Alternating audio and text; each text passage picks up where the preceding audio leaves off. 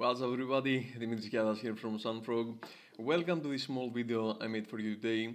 So in this video I want to discuss a little bit about all the terms that you can find in Google Analytics, and I know that there are too many of them and it can be a really daunting task, so I will try with a series of videos to try to help you a little bit familiarize with analytics, because Google Analytics can really help you get your campaigns into the next level.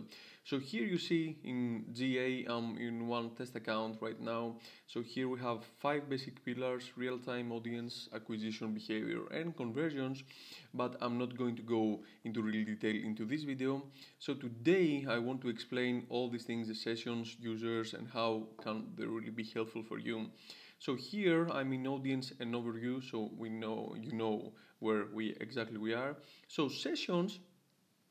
Sessions are visits, okay, and users are the unique users who visit our store. Okay, so right now you will see that always this number, the user numbers, is much smaller than the session. Why is that? Because every user is unique. Okay, so I can be on sunfrog.com, and for example I can make, for example, one visit, and I can be, the phone can ring, the baby will cry, or something else will happen, and after I continue, after 30 minutes that the cookie will last, that it's a different kind of visit. So I'm still the same user, but I do a different visit, a different session.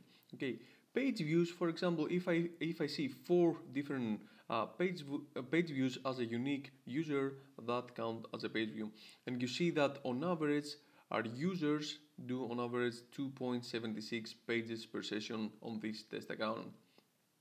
Average session duration is self-explanable, so on average people spend like 1 minute and 46 seconds.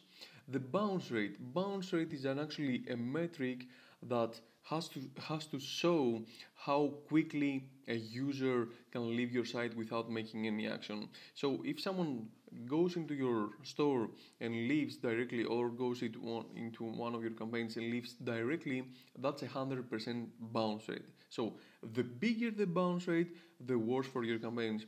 So you see here 42.45% bounce rate, it's pretty decent. So up to 60% you're pretty good. If your bounce rate starts to raising, it means that you have a problem.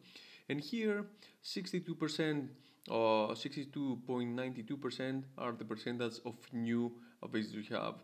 And you see that right here. If you don't remember what every little thing is, you can scroll over and you can see here's a good explanation. Hope you enjoyed the video. Stay tuned because we have many more to come. See ya.